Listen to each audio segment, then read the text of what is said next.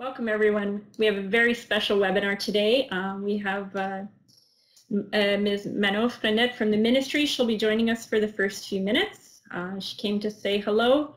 And of course, our guest speaker, our guest facilitator, Professor Tom Cobb, who is from UQAM and works, well, I'll pass the floor over to you in a little bit if you just kind of want to give a snippet of your bio, but we're really glad you guys all came to join us today. Welcome, everyone. Welcome, Professor Cobb.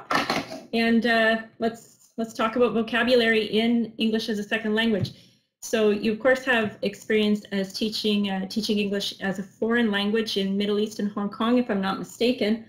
You discovered some gaps in the students' vocabulary which prevented them from succeeding in their exit exams and prevented them from succeeding in their further post-secondary courses in their specific careers. And with the research, correct me if I'm wrong, produced by Nation and a few other linguists of that time, you guys were able to develop some tools to help understand the levels of vocabulary in the material that the students were presented versus the actual level of vocabulary that the students know. Is that correct? Absolutely correct, yeah. I would say that it's more ESL than EFL out there because they are going to use English in their university studies for a number of years. So, you know, it's a debate, but I would call it ESL. And yeah, using tools, we found that there was a terrible mismatch between what the students knew and what they were being tested on, particularly with regard to vocabulary. But not only, but vocabulary was the most approachable element that we could deal with. Well, I think that teachers that deal with our program will probably agree. We all see students and they have, they might be in secondary 5, but they have a lot of difficulty with reading comprehension and vocabulary. So we definitely can relate. So what were the actions that you took to address that situation, and what was the outcome? Well, the action was basically needs analysis. We would use testing, frequency-based testing, to find out which words they knew at which level. And although they knew lots of vocabulary, it wasn't particularly organized such that they would know uncommon words but not know common words. So they would not know cat and dog and car and things like that, while they knew maybe specialized terms from their studies, from high school or someplace. So it was basically, we set up courses for them to learn specifically in a focused way the vocabulary of common English, which is the first 1,000 or 2,000 most common or most frequent words. And we set up lots of different ways to do this, including flashcards, computer software, and extensive reading of simplified novels. You know, numerous things to just really hit this problem. And it was quite successful. Once people had been exposed to the vocabulary of common everyday English, then they could suddenly function. They could read and pass exams and get on with their careers. But those were the basic things. And but I developed numerous pieces of software that I've continued developing ever since, that were specifically for them, for the learners, to be able to fill in that big gap they had in basic vocabulary. And I saw from one of the research papers on your website, surprisingly, that the first 2,000 most common words in English are 70%, or I think I'm getting my facts mixed up here, but it was 70% of the words that students would need to know to function are part of only the first 2,000 most common words in English. Is that correct? It's actually more than that. It's actually typically 80, but in conversation and like maybe watching movies or TV, it could be even as much as 90%. So there's a core vocabulary to English that is really important. It's never less than 75%, even if you're reading advanced physics, because you know you need the common vocabulary for everything. But yeah, so a couple of thousand, or maybe you could say 3,000, is really what they need, and the rest is kind of you know, the cherry on the cake. But if they don't have those 3,000, then they're basically just reading texts with one word missing in every line, or even two words missing in every line, which means they can't get the precise meaning of anything. They might get the topic, and they might fool the teacher that they're getting the meaning, but actually, unless they're lucky or unless they have a huge imagination, those exist, the majority of students are not getting any precise meaning out of the text. Well, I think we can all think of some students' work where we've seen where they can understand it, but they're still missing that rudimentary vocabulary. So that statistic really does emphasize the importance of just those first 3,000 most common words. What does research now say about the importance of vocabulary? Well, they do studies on the various things you should know to be able to read or function in other parts of English or any language, and they can find out like a person's vocabulary level, their grammar level, their familiarity with the general culture that the text comes from, the familiarity with a particular topic, and maybe up to 10 things that might be important for understanding a text.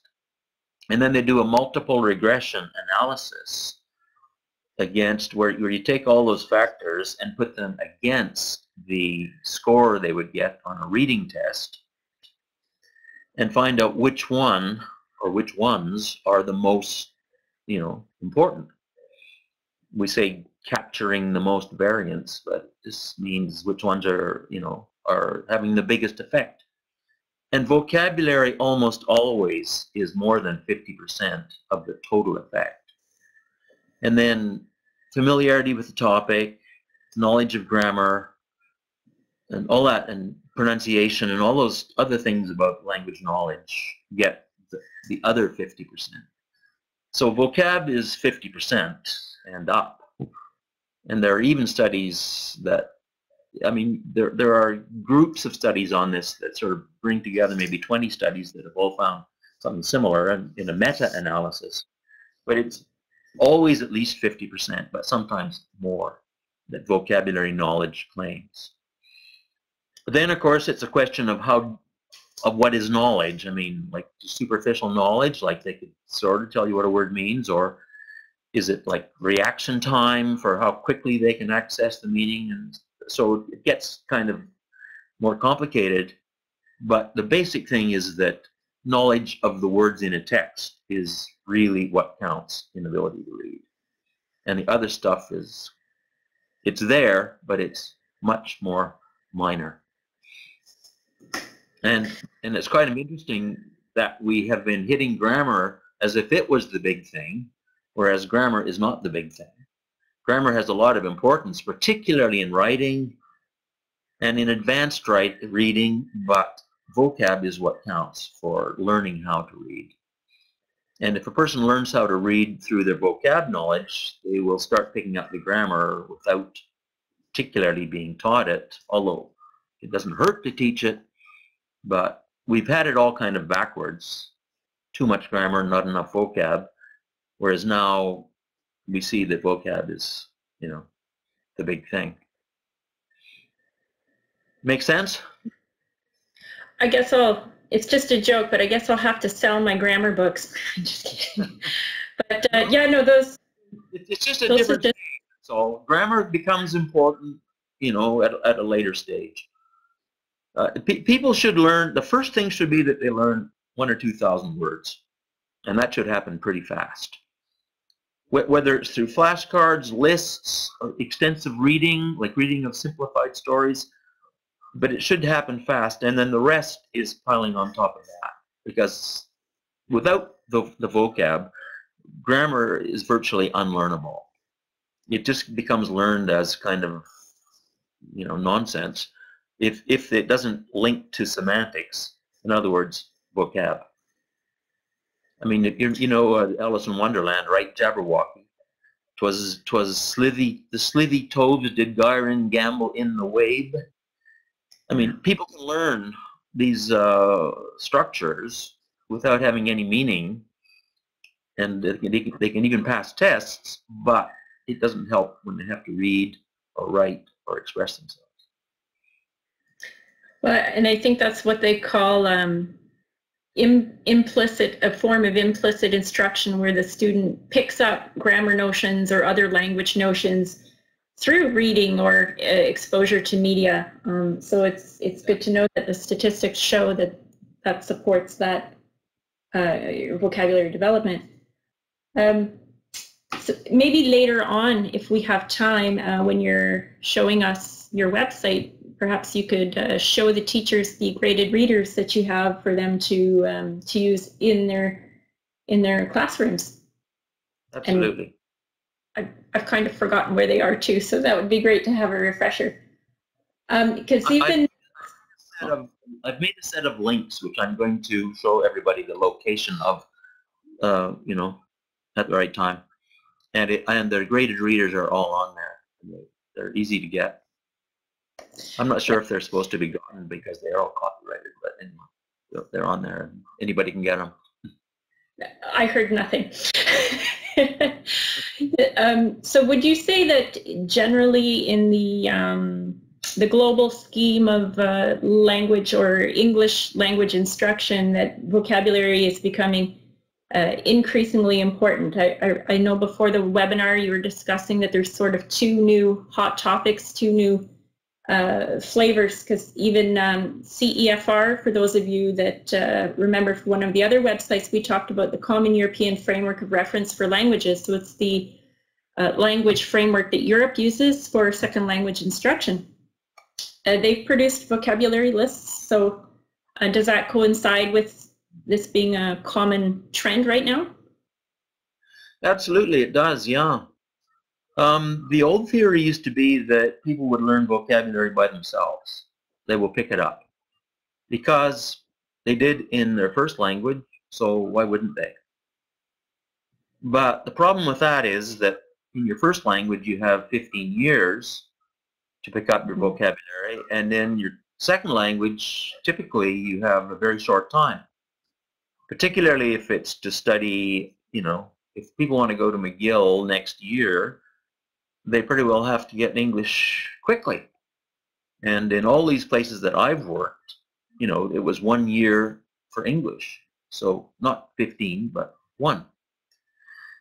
Anyway, if people gave up on this idea that people got it for free, and then it was, well, they get some of it for free, but they also need to be explicitly taught it. And then the question becomes, well, taught what? And that's where this frequency thing comes in, because you need to teach people the words that they are going to need, and those are the ones which reappear repeatedly throughout any text or television show or anything. So that's where frequency can help us to determine what vocab should be learned. And then, of course, ultimately people will become independent learners. But another topic that we are interested in right now is, at what point do people become independent learners? And it's usually seen as being when they know 3,000 to 4,000 word families, that they then become independent learners. Because when they have that many words in their head, then every new thing they learn, they will be seeing only a few new words, maybe 2%. And then, yes, they will learn them because they're in the situation that a L1 child is in, just meeting a few new words and not, half the text being new words. So these are the research topics that have, grabbed my interest, and not just mine, but lots of people's, because in May, or April, I'm going to a conference in Colorado. It's every year. It's the American Association of Applied Linguists. And vocab 10 years ago was hardly on the agenda, whereas now it is the most, popular presentation topic. Like, people come there and they present their research. It's peer-reviewed research, and vocab is the thing which is now more popular than all the other things. And applied linguistics is a lot of different branches, like knowledge of culture and language policy and language law, so many things. But vocab will be the most popular of all those things. So, I mean, it's not because it's not a beauty contest. It's just that people are now interested in vocab because it's been quite clearly shown the importance of it. And this sort of tragedy that we ignored it for so long and made assumptions about learners' ability to get it for free. And when we started to give tests, we found out they don't get it for free at all. They get some of it for free, but definitely not enough. So it has to be approached systematically. And this coincides with the arrival of text computing. And with text computing, you can sort of slice and dice the language and find out which pieces are in it at what time and who needs what. And so it's a kind of a marriage made in heaven, computer and text. At least that's what I think. Yeah, well, we're really lucky to be in this era where technology is developed to the point that we can use them. So we are really grateful that you and other linguists have developed these tools that we get to use and to do our jobs better. So we're really appreciative of all of this research that's taking place. It sounds really revolutionary. It really Colorado. is. But I got to tell you that it's sort of disappointing in a way also, because it's not that simple to put all this into action. The whole book publishing industry and all the language learning software and all that kind of stuff is quite back in 40, 50 years ago. And it doesn't claim to be based on research, and it doesn't like to be researched itself, because it basically wants to sell software and sell books, and the less people know, better they like it. So to implement some of these ideas that the researchers like me talk about would be not that simple. And I don't know if there's any place in the world that's actually done it 100%. People tend to be using pieces of it, but and that's the reason I did all this as a website, because teachers go to my website usually going around a curriculum rather than through a curriculum, because the curriculum will usually be some kind of textbook, which is okay, motivating themes and exercises, stuff to do, which is not going to hurt anybody, but it's not going to be complete and thorough the way this computational stuff is. So I'm kind of like Donald Trump. He goes directly to the American people with his Twitter account. Well, I go straight to teachers with my website, and they use it. But there are very few programs that have implemented it 100%.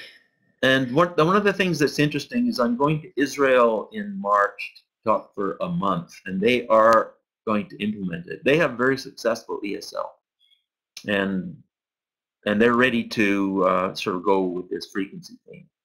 And they've developed their own lists based on their own needs and students and their own. So I'm bringing the software, and they're going to tell me what to put in it. But there are very few places that have actually done this in any degree of thoroughness. So research talks about it, but not many places do it.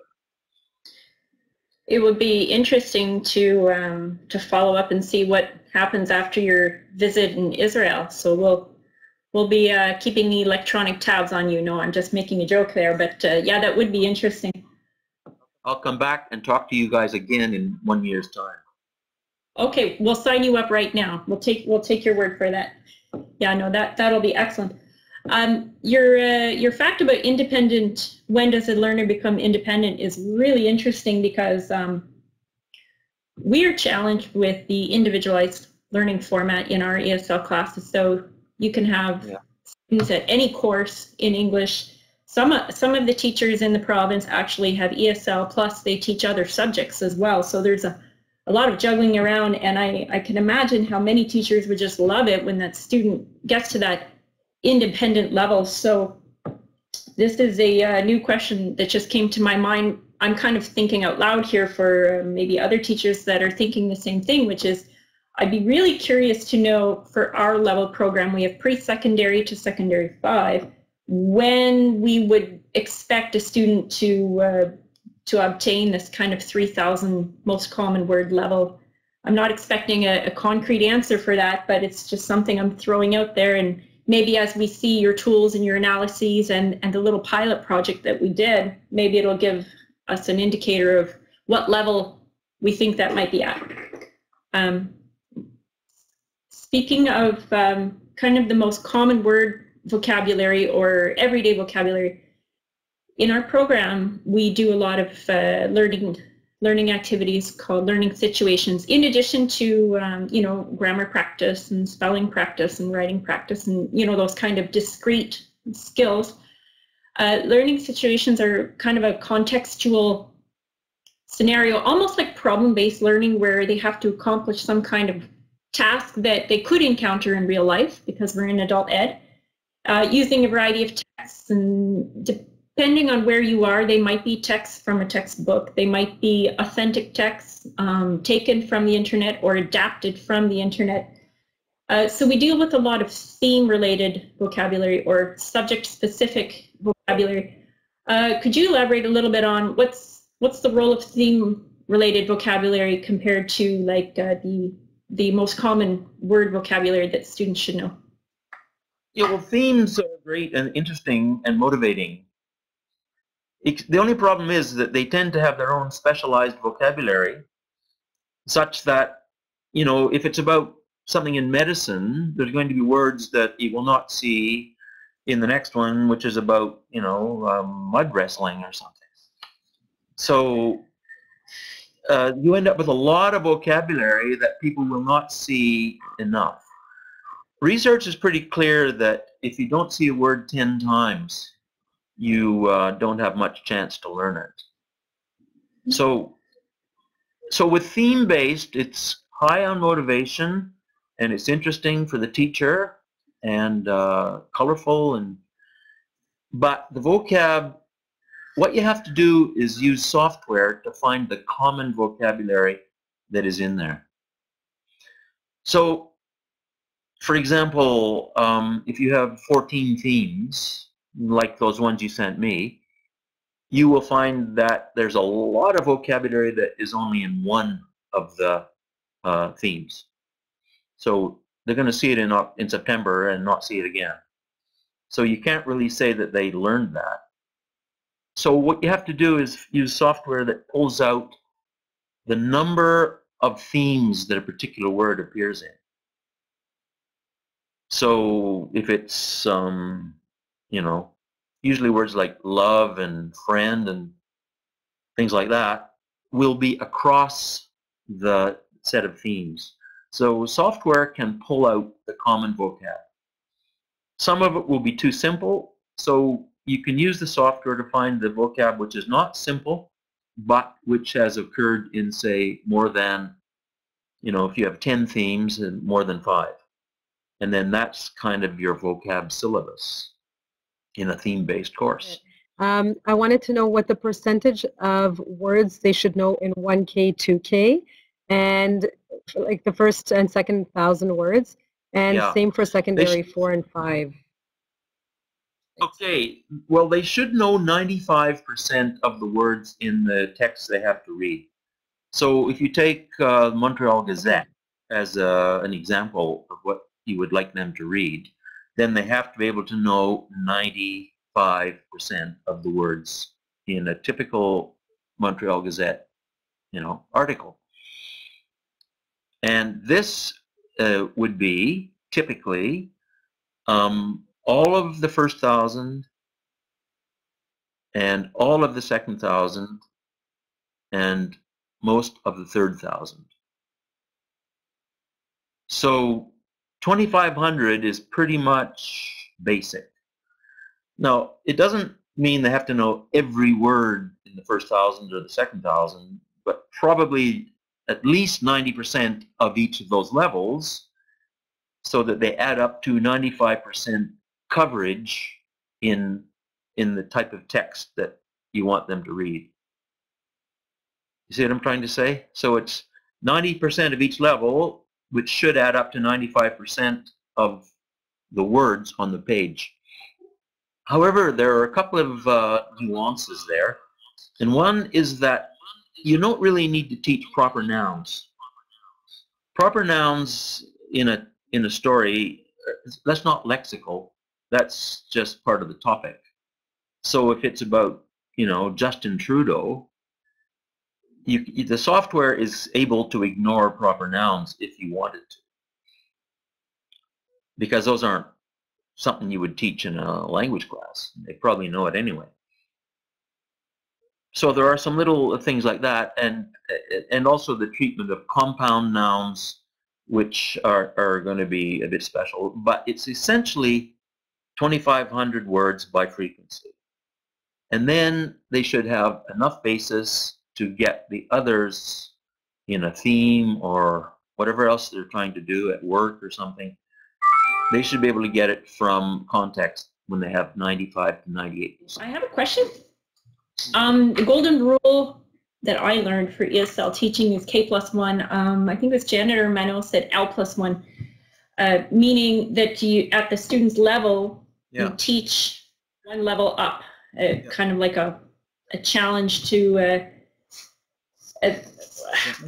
be honest, I'm not really sure why, but that's the rule. So your 95% coverage, like the 95% words of the text they should know, is that at the level or is that the K+1 level? 95 is sort of K-1. 98 is K. Not the text is a bit too challenging. If they know 90%, the text is a bit too challenging. If they know 95%, it's possible. They can make inferences. If they could use a dictionary, they'd probably be well served. And 98 is at the point where independent reading takes place. I can show you lots of really good research, not just by me, that shows this very clearly.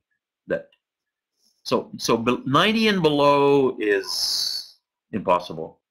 They will get the topic, but not the actual, you know, hypothèse. And 95 they can cope with, so it's a learning text. 98 is a text they can comprehend, and which they can use to build fluency. That's Krashen's K scheme, but Krashen never specified what his thing meant. His was all intuitive, because he was a non-numbers guy. But so what vocab studies have done is broken this into actual numbers that can be used by anybody with, you know, basic software skills. So that's just one of the examples of when I said I could listen to you all afternoon. Like that's really, the numbers bring it home. Mano, cover your ears. I'm going to ask an exam question. Now, I'm kidding about the cover your ears. It's not a specific question. But for teachers or education consultants that are devising exams, like we have the new optional courses coming up. So I'm wondering, when we select text for these kinds of exams, or even our practice evaluation situations, so practice exams for our students, do we want to aim for the K+1, the K, definitely not the K-1, so a summative evaluation, and of course outcomes that we're evaluating? Where do we want to aim when we're choosing our texts? I think there should be some texts at each level. There should be some texts that are at the student's level, some a little beyond it, and some quite far beyond it. Because coping with a text that is too difficult for you is, I mean, it's a skill that you have to have. You know, if I were to suddenly start, you know, a PhD in French language, I would have to work really hard with difficult texts. And I would expect that I'd be on my dictionary, clicking on my dictionary every minute. So, I mean, that is a skill which they should be able to cope with to some extent, but there should be one at their level, one a little beyond. And the one that's a little beyond is where you'd give them practice in inference, or a test of inference, where there's maybe 3 new words or 5, but enough context of words that they do know, usually 95%, that it is possible to make inferences. And then 98 just because you would have practiced, and they have practiced anyway in dealing with difficult texts. But it should not just be all difficult texts. And another thing that supports what I'm saying is that in Quebec you hardly ever get a homogeneous classroom. You always get somebody who knows a lot, somebody who knows almost nothing. So you have to give everybody something they can do, even on the test. And so that also, that theory also covers, you know, it's challenging for some, and yet there's something there that everybody can do.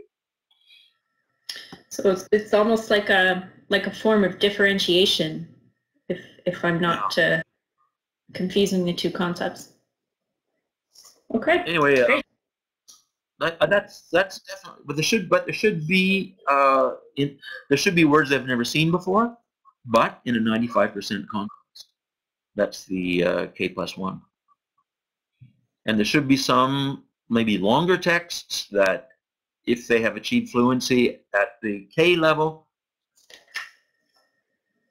then they can get through it and answer questions. Questions like opinion versus facts, and you know, referencing issues and stuff like that. Anyway, if you send me a test, an old test sometime, I can quite quickly tell you how it would fit in with the stuff that my research is about.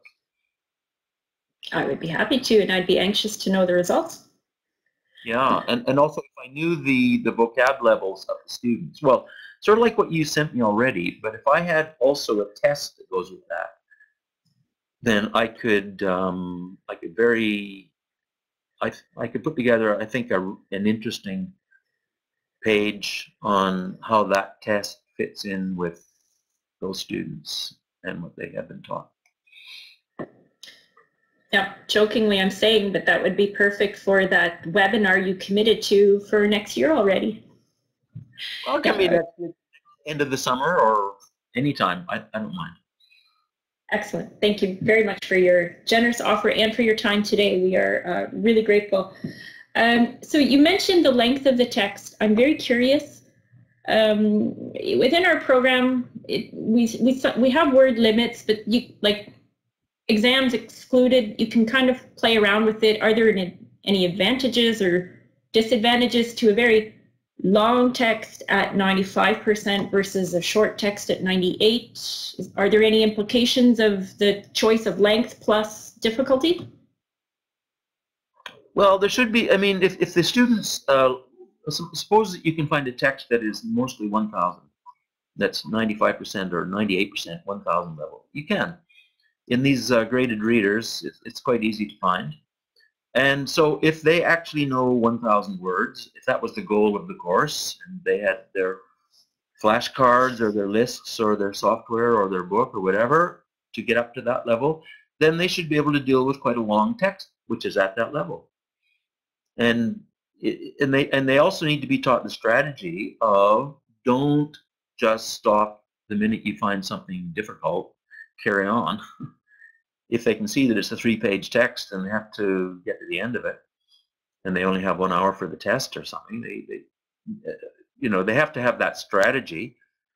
And then, so a longer text at their level, and then a shorter text which they have to actually work with, make inferences, dig out meaning from. So that should be a shorter text, I don't know, half page. So a longer text of the stuff they actually should know, and a shorter text where it's at their +1 level, i.e. their 95% known words. Okay. But there should also be a vocab test on every test as far as I'm concerned. Every reading test should also have a vocab test. But not one that takes half an hour, but just one that they can quickly do. Well, that's something later on when we get a tour of your website, that's something that I was wondering for us to ask about your vocab test that you do have on the website, as well as where teachers can get the word lists to make their own if they feel so inclined. Yes. But before we get into that, you were saying short text, long text, and being able to work with them in different ways. That goes kind of along with those 4 strands I was asking you about before the webinar. The fact that teaching, kind of the general rule of teaching time for second language would be 25% on discrete elements, how much on fluency, how much on pronunciation. Could you just kind of explain that one a little bit? Yeah, well, this is an idea by this same guy that sort of was my hero when I was doing my PhD. His name is Paul Nation, and he's written lots of books. They're all on his website, and the website is linked on my website. But he's got one called The 4 Strands, and in that he argues that, I forget exactly what the 4 strands are. I've used this for years at UQAM with ESL trainee teachers, but definitely one was fluency building, and which is practice with stuff that you find quite easy, like texts at your level.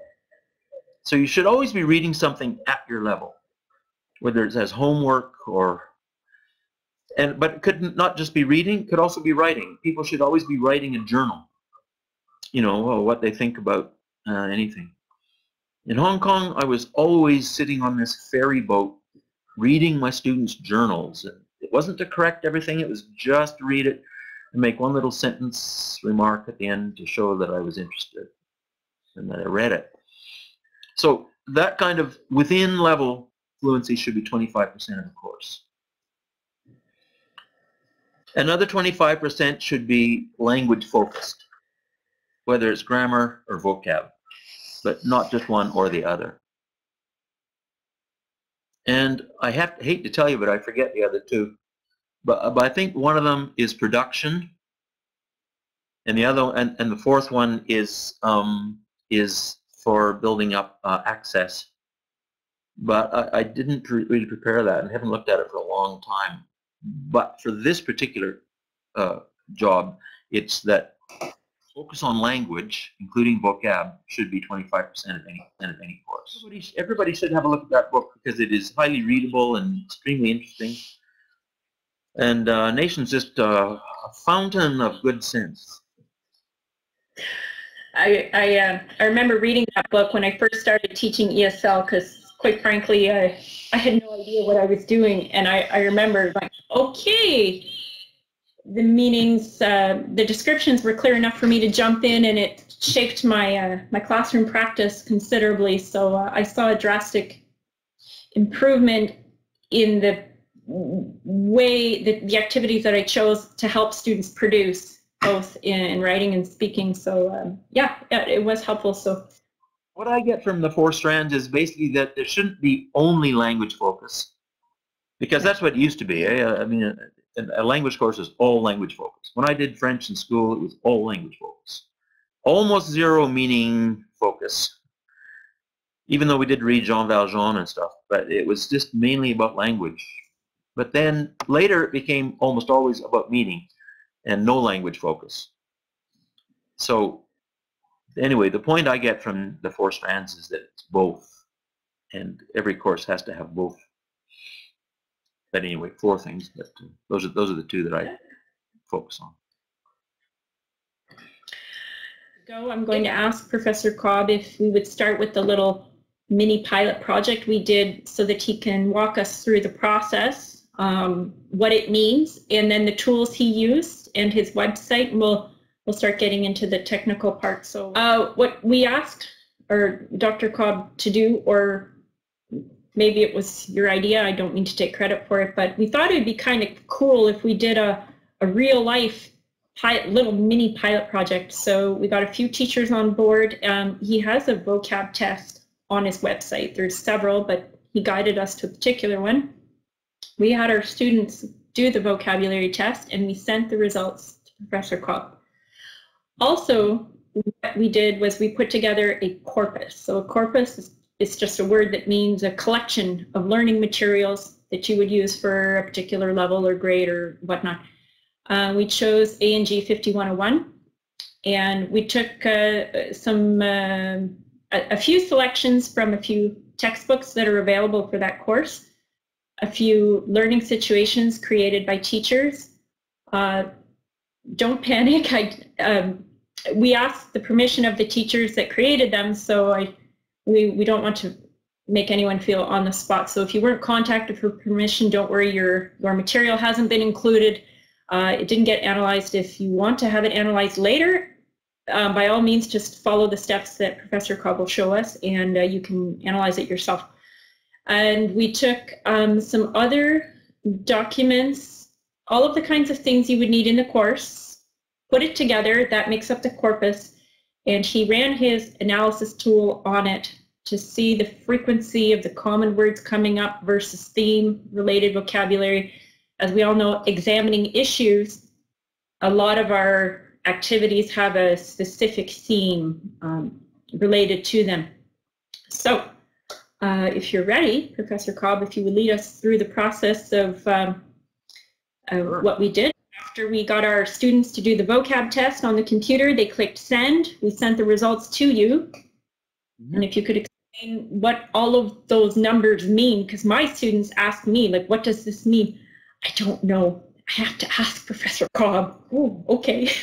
Okay, well, I'm sorry about all these colors. I made these with a group of Chinese students several years ago, and these were the colors they wanted, and so I've kind of left it that way. So this is a kind of worksheet that I have made, which you can get easily just by typing in fga.html. So this is the website, lextutor.ca, or www.lextutor.ca.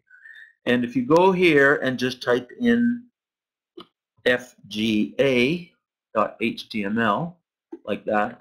Anyway, you don't need to do this right now. It's just that these are the links that I will talk about.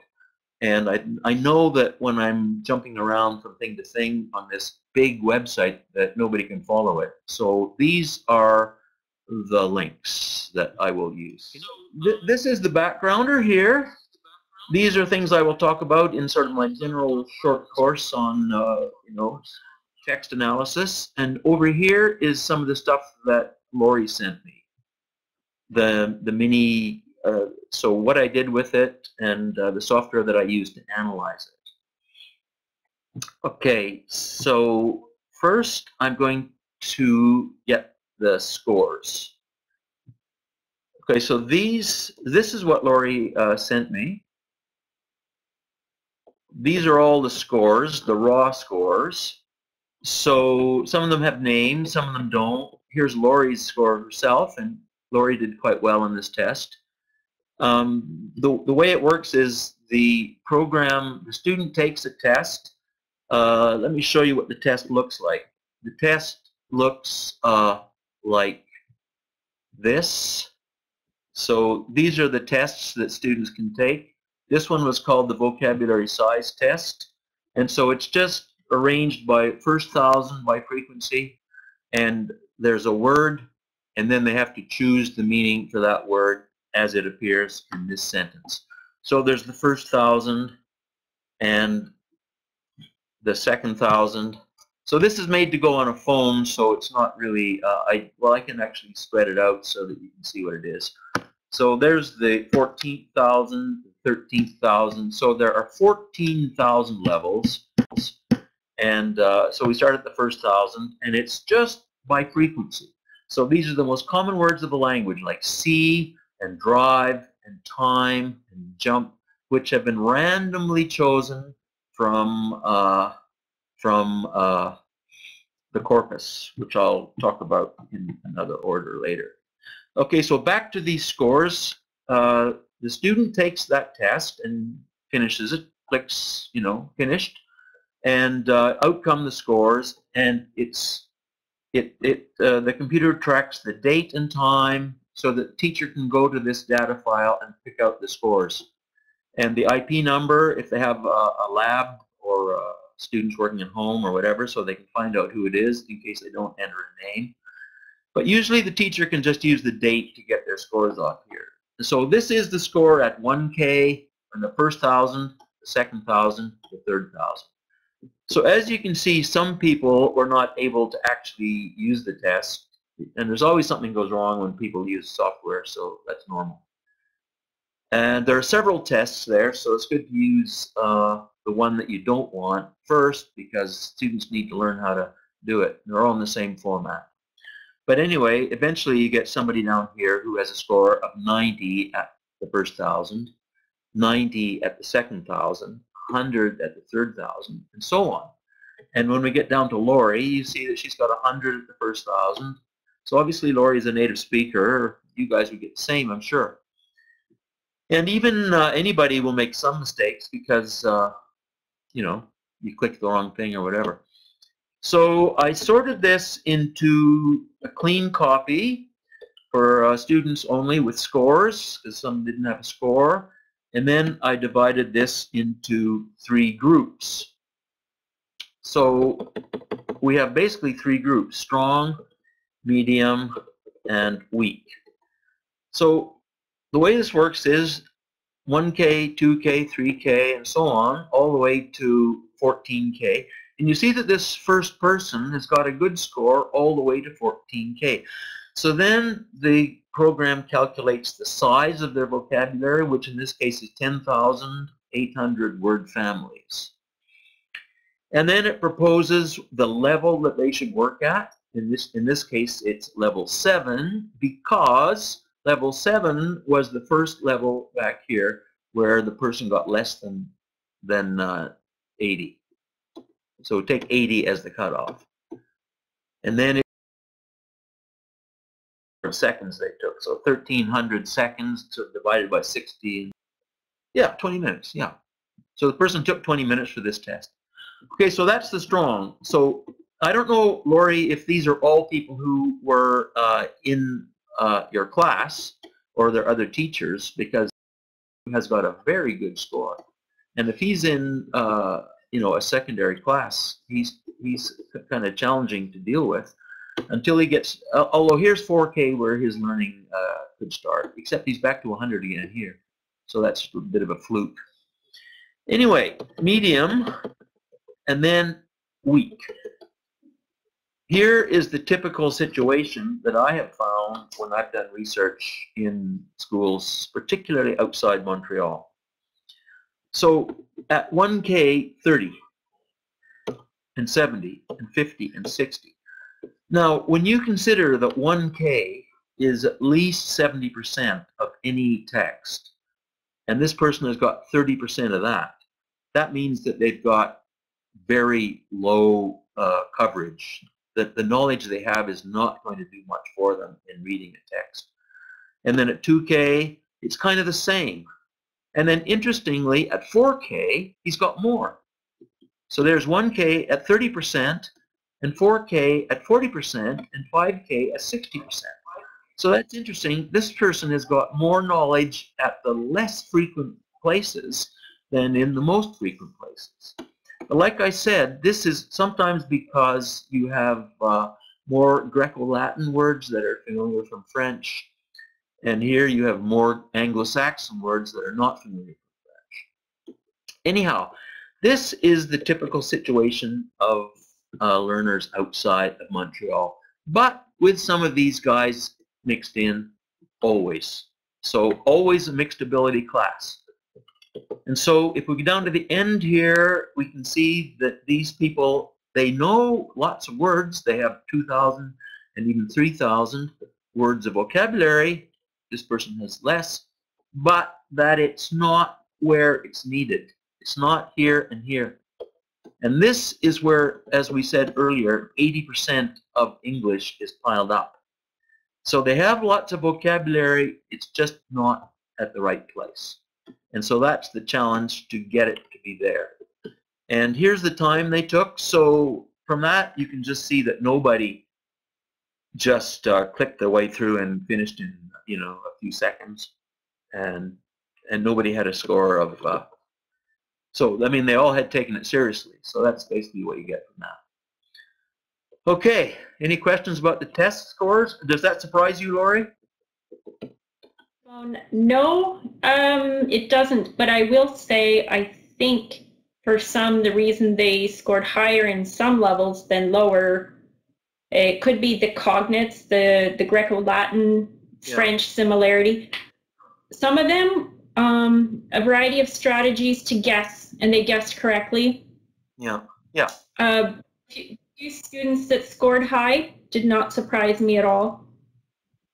They are just people that grew up with English-speaking friends or an English parent, one or the other. So it's no surprise they scored high.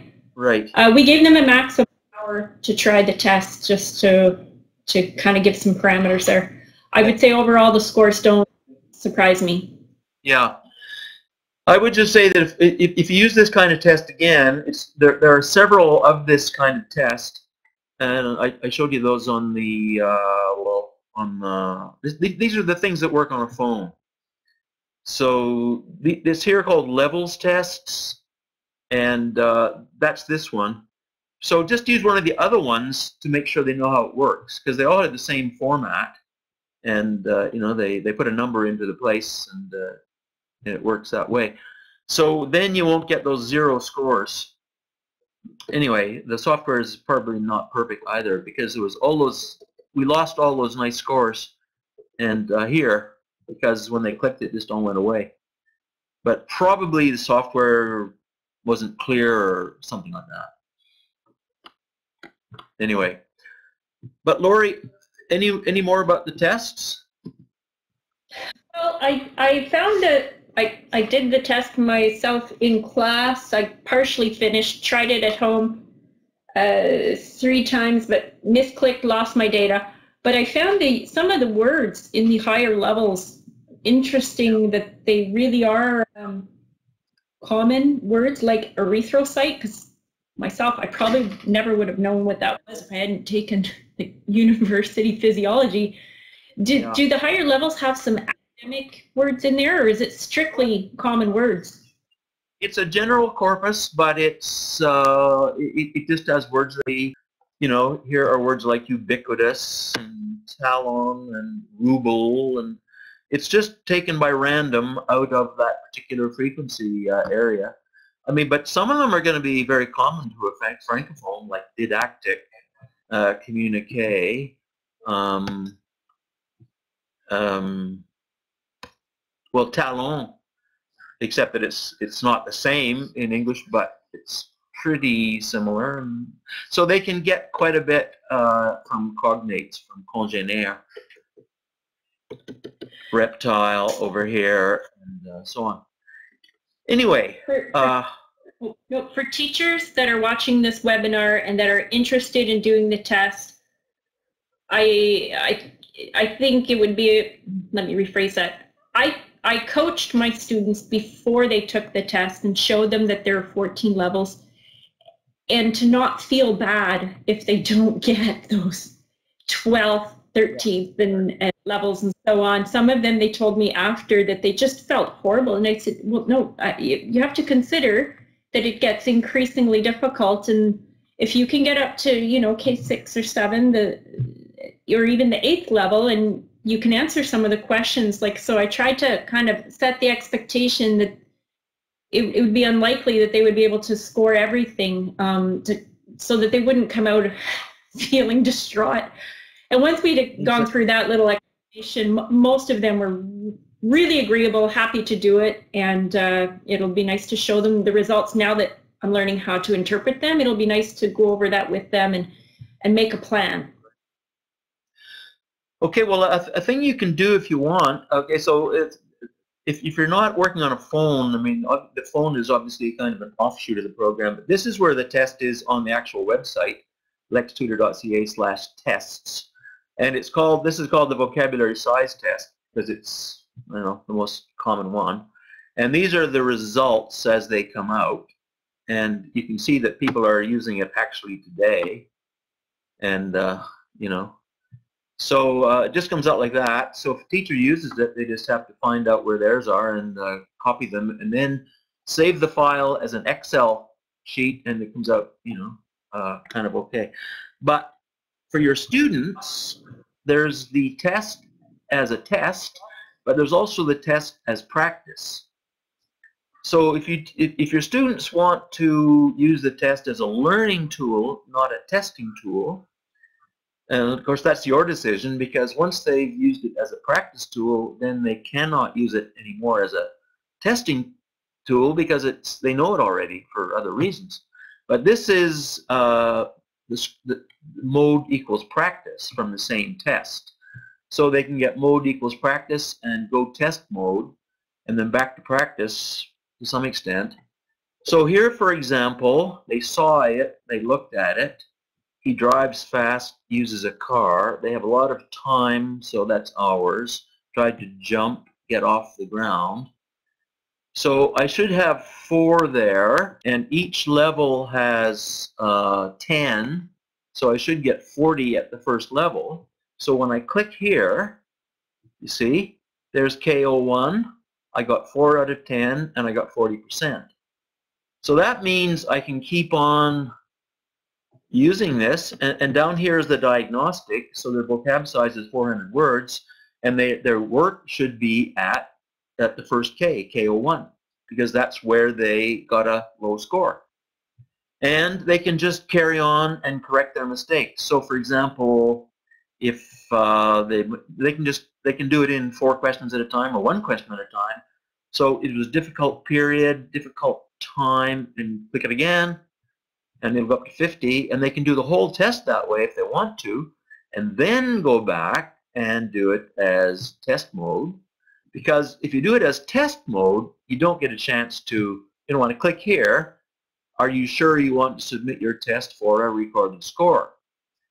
And you can go back, and yes. How do we interpret the results? So let's say I have a student who comes in secondary 3, it's his first day, and I want to do a vocab test just to have an idea of where he's at. Let's say he does the first 4,000 words. How do I interpret the results? What should he be at in the first 1,000, second 1,000, third, and 4,000? Okay, well, like I showed you on that Excel. Let me get that Excel thing again. Okay, those are the test scores. Mm-hmm. Okay, so well, I'm going to show you some. Okay, so there's the first K, he's got 30%. And the second K, he's got 30%. So if you consider that the first 2,000 words by frequency are 80% of an average text, then this person has got 30% of 80%. Then he's got next to nothing in any text that he's going to read. So they should have, I mean, up here, here's this guy. He's got 1K 100, 2K 100, 3K 100, 4K 70, and even 5K 100. So he is in great shape. He's probably from an English family or whatever, so he's kind of lucky. But this would be a typical place where your learner will be. Can you see? So at the first K, he's got 80. At the second K, he's got 60. But then at the third K, he's got 90. So that third K isn't helping him all that much because the third K is not that important. It's not present in texts to any degree. It's going to only be 5% or less of any typical text. But these two here are 1K and 2K are 80%. So this person has got sort of, say, an average of 70% of the zone that is 80%. So he's going to have about 56 or 60% of the words known in any given text.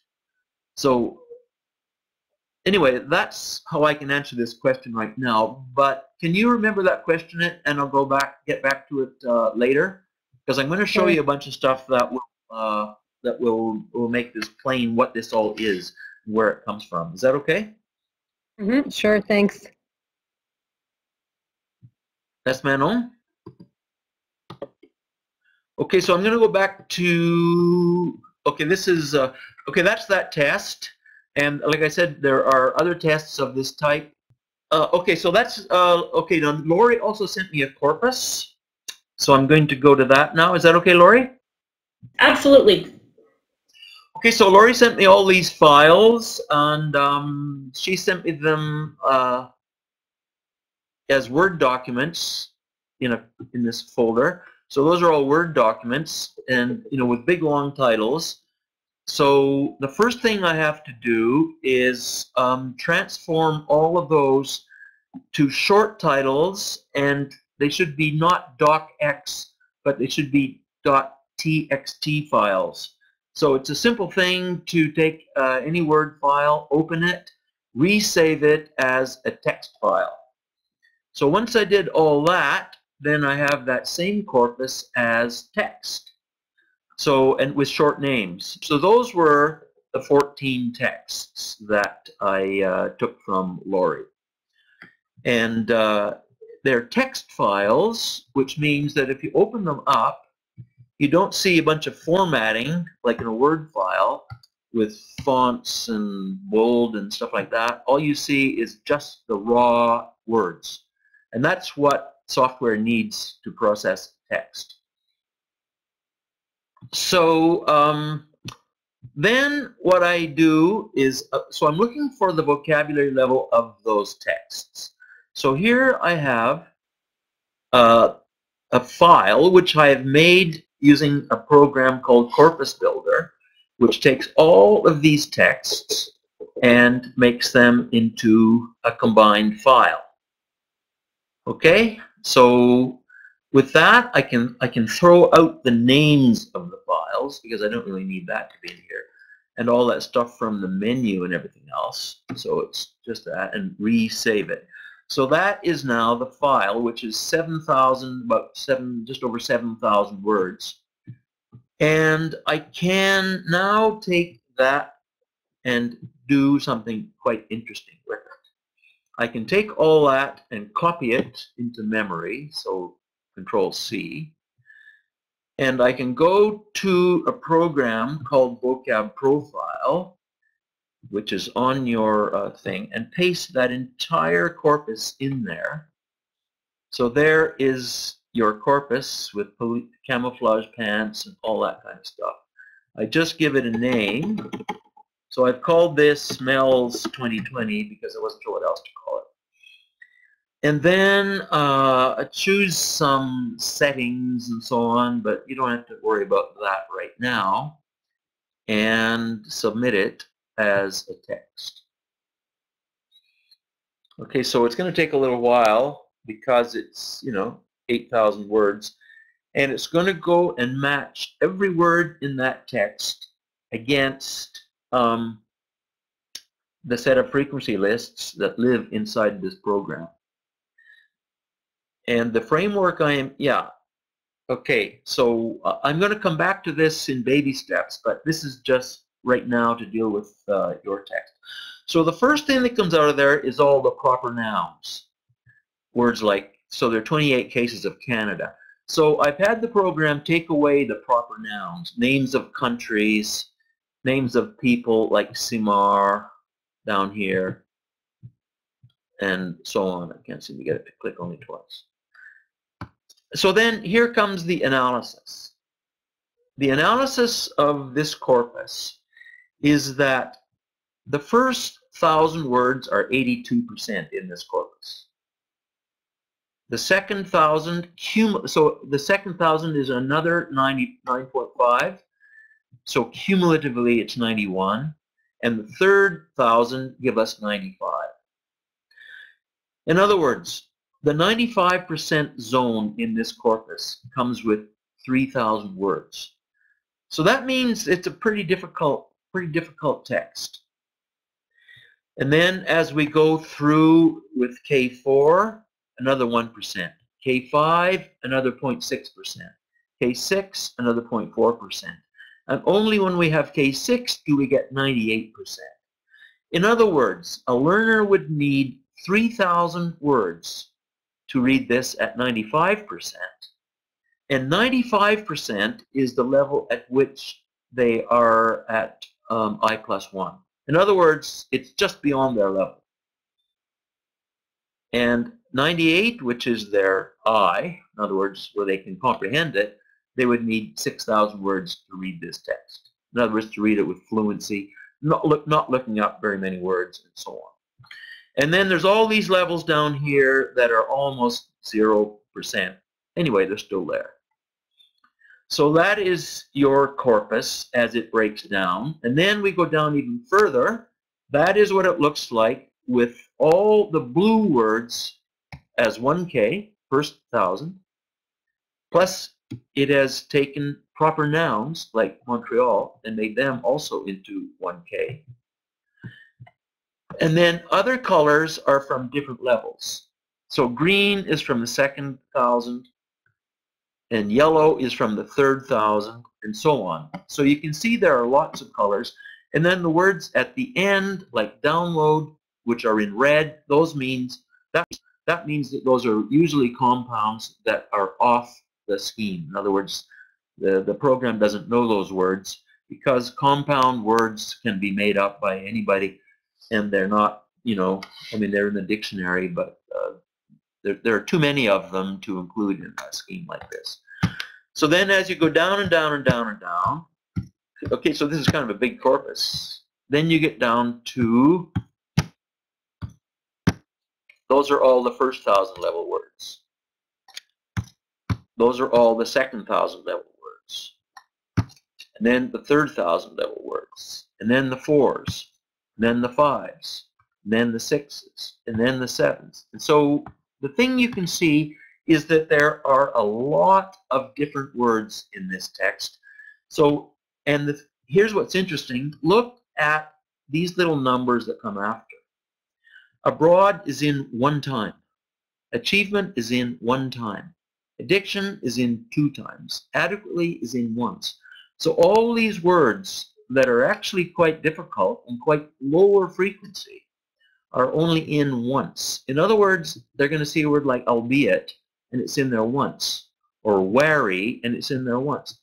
No, in other words, it's not in there so that you could learn it, because it's only going to be in one text and then never seen again. Okay, so does that give you any insight into those texts, Lori?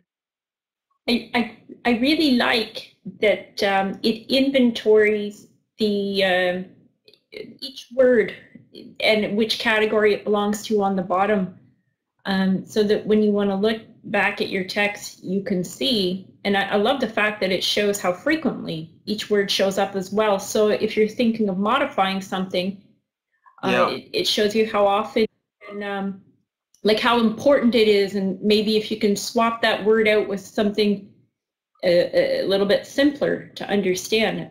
I find that really useful. As I'm looking at your list, there are some fairly advanced words further down.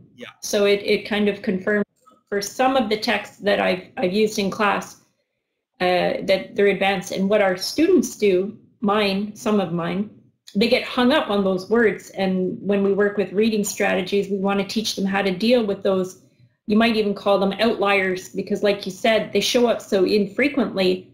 Is it really worth the effort to spend that 20 minutes trying to figure out that one word when you could just focus on the general meaning? So there's a lot to consider, and these color codings and the data really help to clarify what's what in your text. It's quite amazing. Another thing that you maybe haven't noticed is this part of the program, you know, it goes down and down and scrolling, but that's because it's grown over the years, and different people have used it for different research projects. And PH.Ds and everything else, and it's kind of confusing. It's all here, but this part is called edit to a profile. Okay, so we see over here, Montreal Police don camouflage pants. Protest meets comfort. The government of the province of Quebec has introduced legislation. Okay, look at introduced legislation. That's a second thousand and a third thousand word. Okay, so over here, I can change this. Introduced legislation. I can say made a new law. Somehow it's got a capital. Anyway, I won't make it. Made a new law. And then down here, another one. Public employee pension funds. Okay, so let's call it pension money. Maybe that's changing the meaning, but anyway, just to make the point. To make it an equitable, here we have equitable. So over here it's the same text. Make it, so take out equitable and fair. Make it a fair system with 50% of the funds. We call this money. Okay, so I can change this to quite a bit simpler language. Now, look over here before at the profile. It was 82.1 for first thousand. If I click Re-VP, then it's going to change everything to those simpler words that I traded it for. So we have to wait again because it's big. It's bigger than the typical text would be for this purpose. Okay, and then go down to that same place again. And you see, it's not 82.1 anymore. It's now 82.2, which is first thousand. So if you do this for about an hour, you can just raise the K1 level and lower the K2 level until K1 is is most of the text. Now this would clearly be quite difficult in a text of 7,000 words. It would take you a whole weekend. But in one text, you can do it quite easily to make it a text which is more at your student's level. And up here, suppose you want to find out, okay, so suppose I want to say money. Is that a high frequency word? And I can just stick it in there and click this button, and it'll tell me that it's a K1 word. It's in two schemes, but anyway, this is the one that I typically use. So then I know that if I put money in there instead of funds, I'm taking a 3,000 level word and changing that to a 1,000 level word, and then making this into more of a blue text and less of a multicolored text, which means that the students should be able to get it. Is that okay? And also I have a thesaurus here. So if you can't think of a word to replace it with, you can get, so for funds, capital, money, assets, wherewithal, means, and so on. So obviously money is probably the easiest one. So it makes it easy for people to edit the text either down, usually down, but also to raise it up a level if that's what's needed. So that's basically your text. I'd like to show you one more thing about your text. And that is there's a program here called Range, which will tell you the number of texts that your, whoops, not that one, this one, Range for user texts. So it will tell you the number of your 14, for each word, the number of texts that it appears in. Because some of the words appear fairly frequently, but do they appear in more than one text? So here I'm going to choose 14. Okay, so that means I now have 14 spaces that I can upload a text. Okay, so I'm sorry this is a bit boring, but I'm going to have to put these in here one at a time. So that means we will get this it'll be like vocab profile that you saw a minute ago, except it'll be for separate text. Don't you love watching somebody fool around with his computer? I've looked for some cheaper or less time-consuming way to do this, but I can't find it. This is where you've got to remember which one you put in last time, not make too many mistakes. Importance of English, Muhammad Yunus. Do any of you recognize any of these? Music couple, and you may not remember them because I've given them short names as I mentioned. I was commenting. We appreciate the demonstration so that if we want to try this ourselves, we know that we have to upload manually. So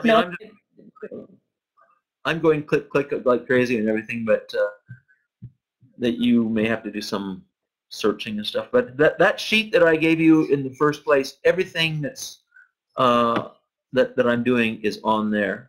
Okay, maybe I might miss one. No, I guess I'm getting them all.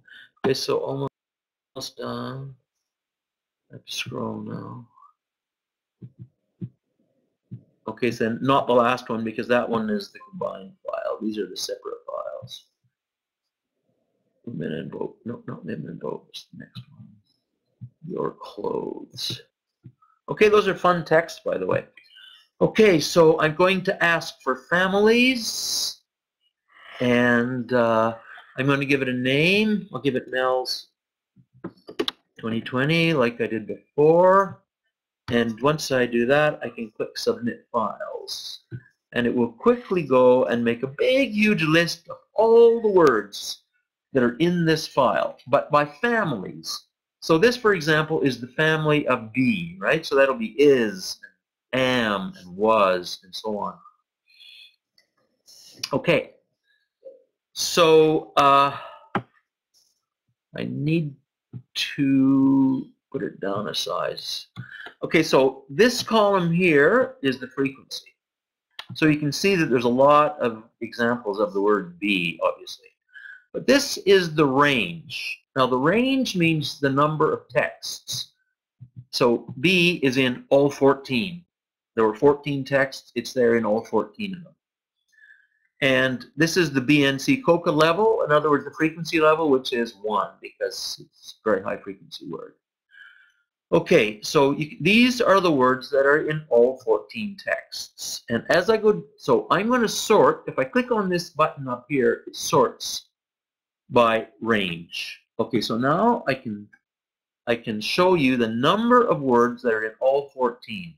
See, it's only the first 10 that are in all 14. And then these are the words that are in 13 of the texts, but they're just prepositions and words like by and things. And then 12, and then 11, and 9. And see, and we're still just in pronouns and stuff. And so by the time we get to content words like child, we are in only 7 of the text. So 7 of the text contain child. So as I go down, these are the ones that are in 6 of the texts. So words like school, words like govern, words like family, words like better, become, and important. And then the 5s, remember we're looking at this column. And so finally we get down to the 4s, and then the vast majority of the words are in this one time only. So those are the ones that are in 2 texts. So, okay, given that there are 1,299 families, about half of them, like this, are in one of those texts only. So all of these are in one text only. So there's no reason to expect that anybody has learned ballot, baseball, behavior. Of course, they might know it already, but they won't learn it here because it's only in one time. So previously somebody asked me the question in the theme-based course, what is the vocabulary? And so I would say that in this case, the content words, not the prepositions and pronouns and things, that are in 7 down to 4 of the texts are possible words that they should know. So there's about maybe 100 words in here. Words like increase, words like remove, words like according, words like whether. That would be the core vocabulary for this corpus that they probably don't know because they're not all that frequent, and yet they have seen enough times, and if they see them also in some other way, like in a vocabulary course or in flashcards or something, this is what it's possible that they would have learned. And notice that these are largely 1K words, so that if I check on this button for the frequency level, okay, so you have some that are quite low frequency, like aborigine, bamboo, clad, contrived, that are level 7, 6, 5. So there's a lot of very infrequent words that are just in one of those texts.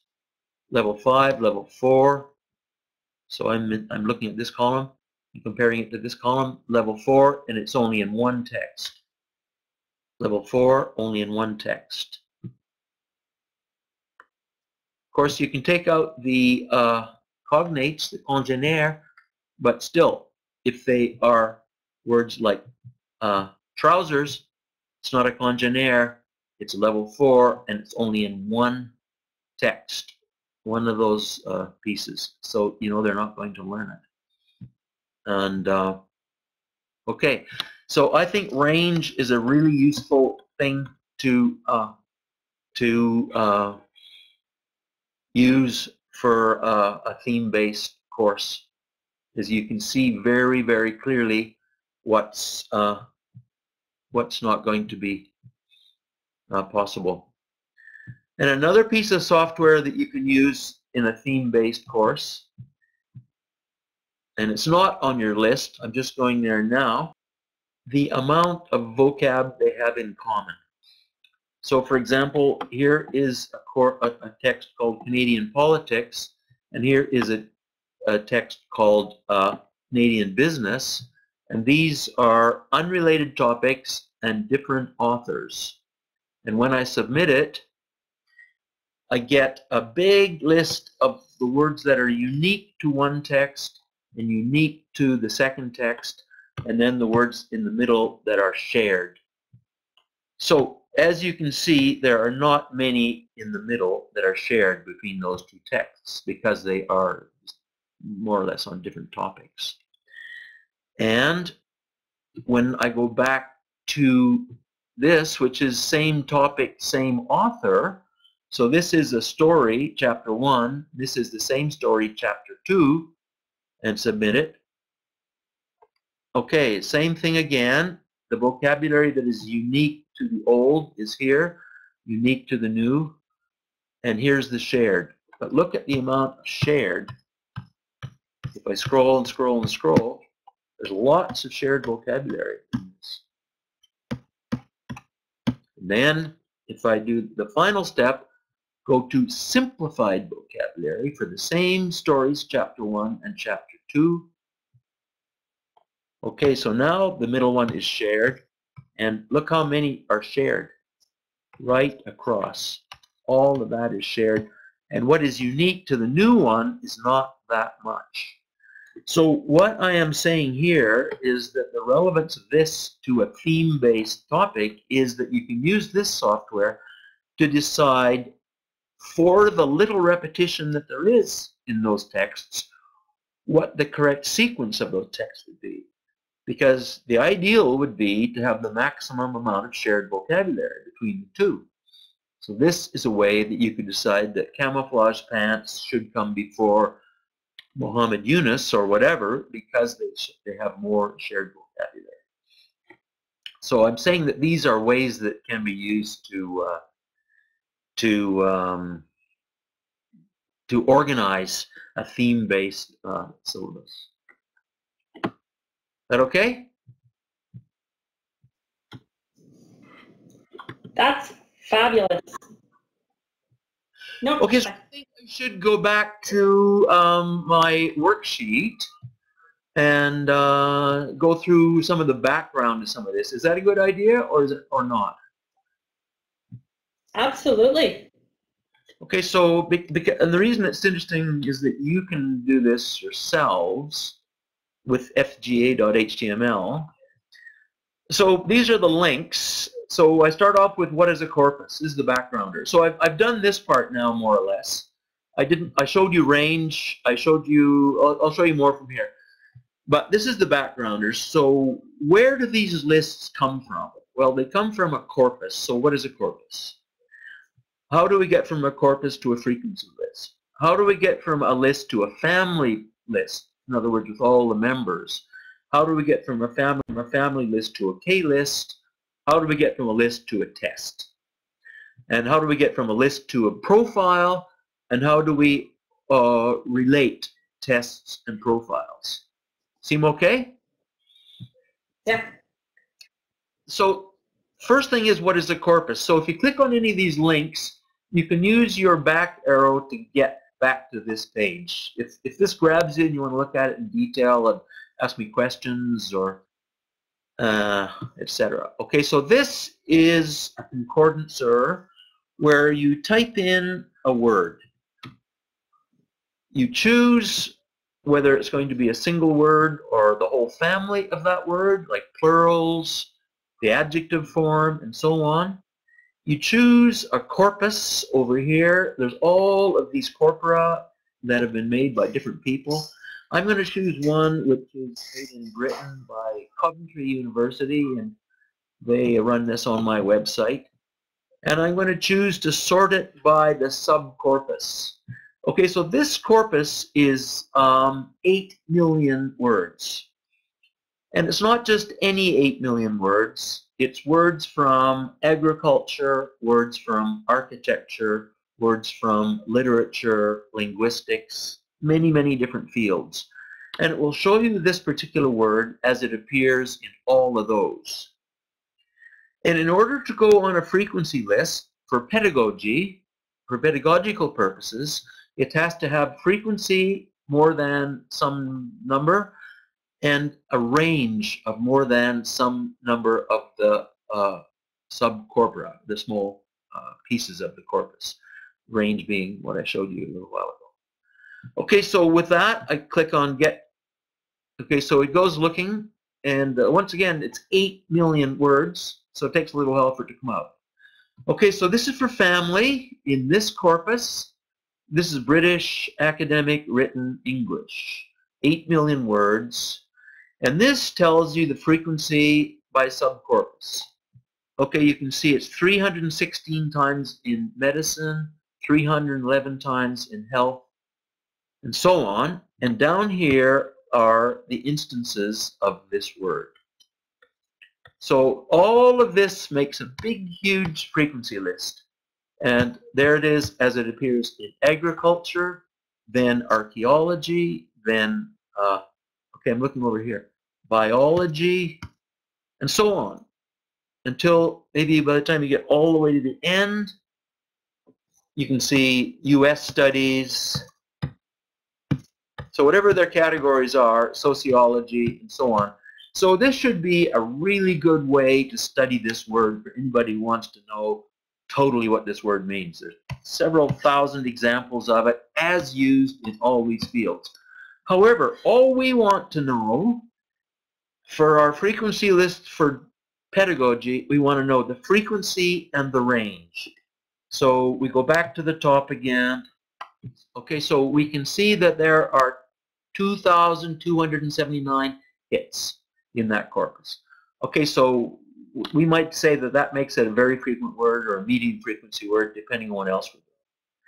This is the number per million. This is what is usually used, so it's 335 per million, so that's the number of hits times the size of the corpus. And then the range of this thing, which is over here where my cursor is it appears in 28 out of the 30 corpora.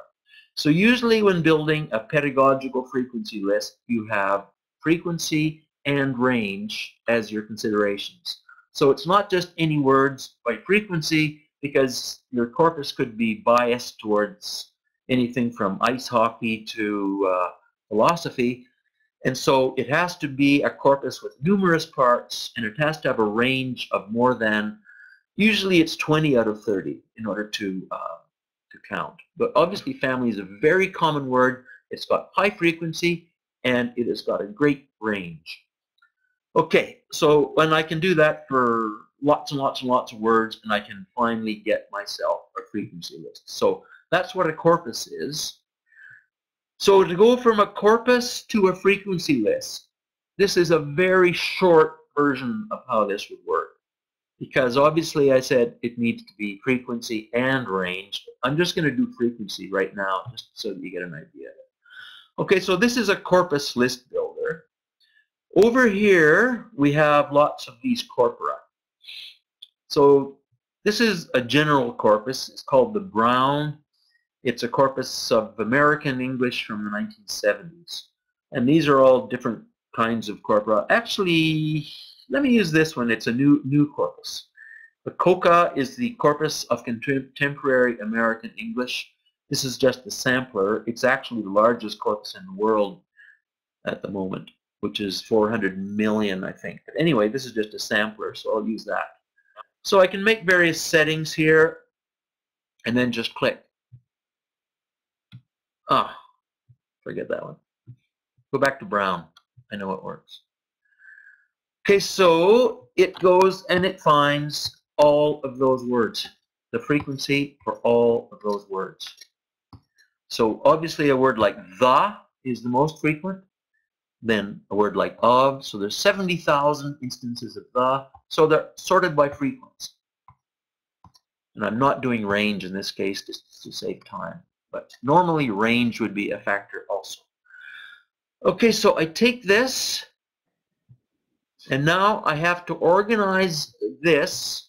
So I select all that and do the usual copy. So it's in memory. Now I go back to my, I want to make this list into not just a list of individual words, but a list of families. So I go to this thing called Familizer. Okay, no, I've got it. Okay, so all of that list is now pasted into this thing called Familizer. Okay, yes, sorry, I'm taking your question now. I believe Janet was, you had asked her to return to her question. This might be the time to do that.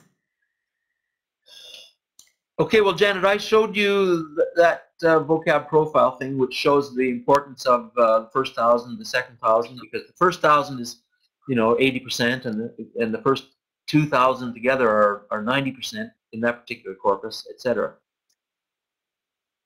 Is that right?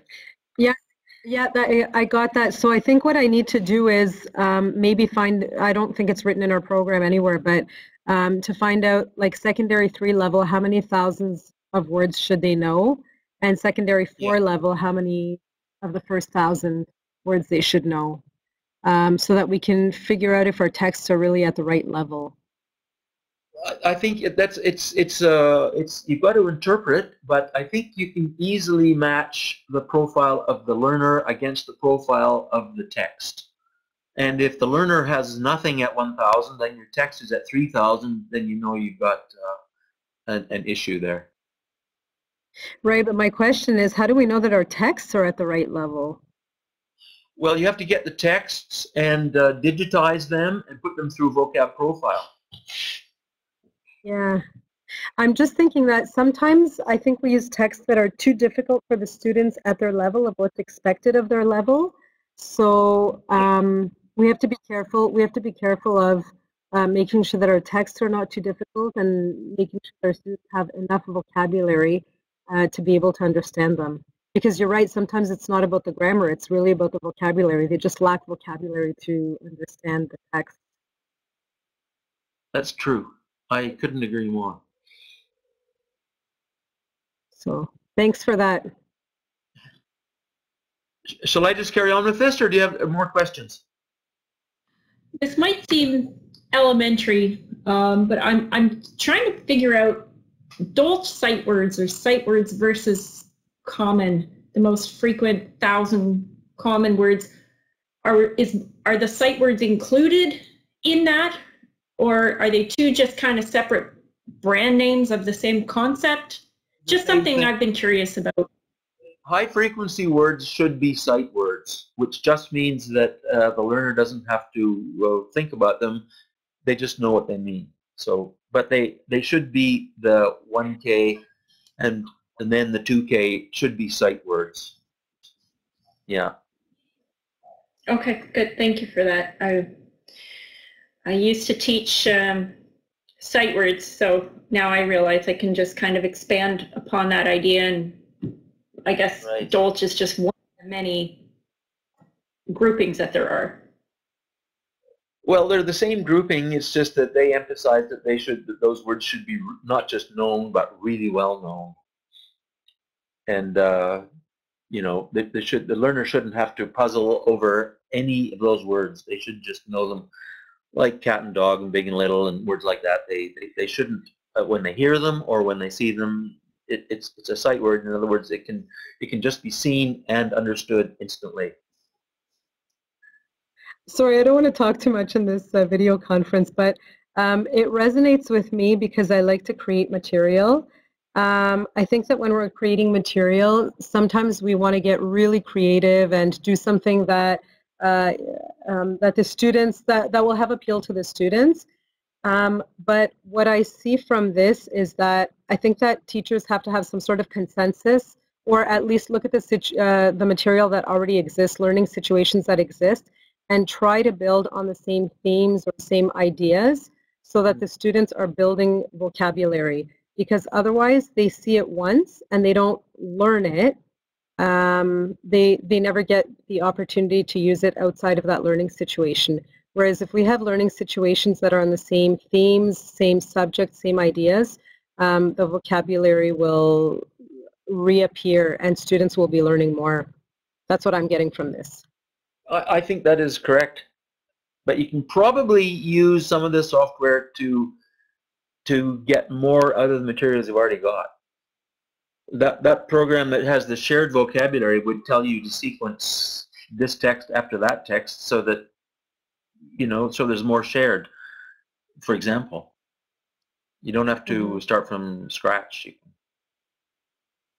That's what I would say. And also to build in graded readers, which I was going to talk about. Shall I talk about graded readers? Says yes.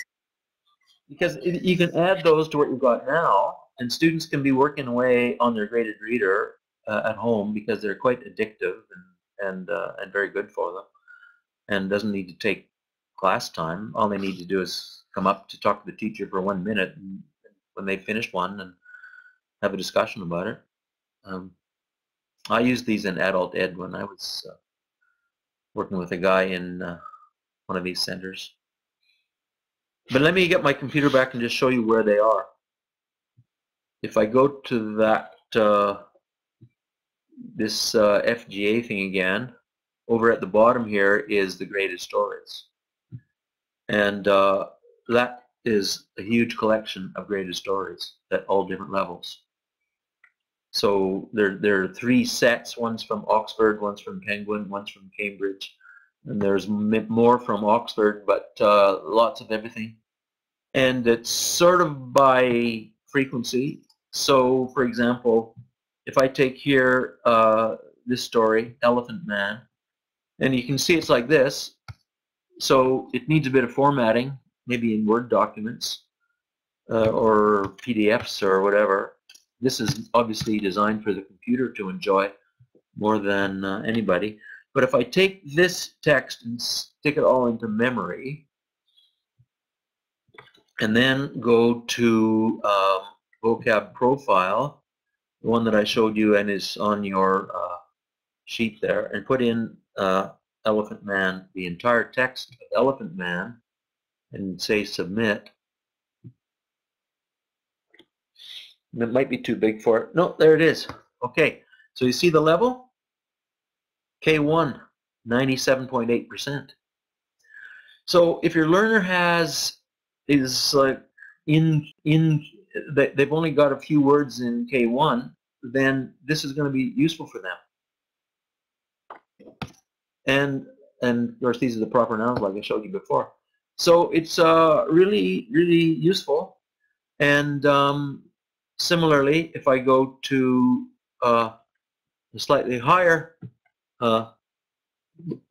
graded reader, okay, so if I go down to a higher level, to level 6, Cold Comfort Farm, a good story that I have read, and then I go back to vocab profile again, stick it in there. So what do you predict it'll be? Well, I don't know exactly, but I predict it'll be 2,000 and a bit of 3,000. It's got a lot of work to do to get all those words matched against these big frequency lists. I was going to guess like a K6, but it just goes to show that a level 6 still has a large frequency of the lower groups of words. Still something to wrap my head around. Yeah, no, level 6 is for native speakers. Okay, there we go. Okay. So that's an example. If you use this, sometimes you got to give it a bit of time. If it's like a whole novel, it can be quite hard work, and sometimes it'll poop out and just stop. But anyway, not often. Okay, so for that, the most advanced of the graded readers, so K1 and K2. K1 gives you 91, K2 gives you 96. So remember that 95 is sort of the threshold where people can just about cope. So at 95, so more than 95, so with 2K. So for people who have got 1K kind of down, this will give them, it's only 5%, but that is typical of how the language is statistically organized. And then down here another 1% for K3 and K4. So that is pretty much, so the simple ones are heavy on K1, and then the more advanced ones get into some K2. So that's basically what happens with those. So I would say you could, in your syllabus, you could add graded readers. It doesn't have to be those ones of mine where we get by class sets or whatever, but you can use mine too. I don't think anyone would ever worry about it.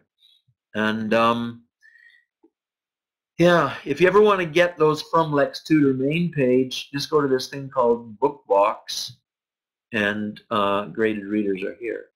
So they're inside this little place, like that. And some of these are probably a little bit more advanced, but for people with very low scores, like you saw on that set of tests that Lori gave me, those people, they need to do lots of work at 1K. I mean, even this person, they need to read and look up and discuss at 1K a lot. So you can give them those difficult tasks because texts and tasks, because yes, they have to do that in real life, but they should also get stuff that's closer to their level. Even this, they will find graded readers, the simplest ones, not simple. Well, our time is up for the afternoon, but we really appreciate everyone that came out today. Well, we want to thank you, Professor Cobb, for being with us today and taking time out of your schedule for analyzing the data and putting together that really nice package. I want to apologize. I didn't know if they should be in Word or not, so I apologize for that extra work that caused you. But it was really, to quote Caroline, eye-opening to see the results and to see what they mean. So I want to thank you for that. Well, it's for sure you've got a mismatch with some students and materials. There's no doubt. if I could get my hands on an exam, as I've said, I would be able to tie it all together. Yep. Well, we can definitely discuss that. All right. Oh, okay. So it looks like for comments and questions, we're okay for now.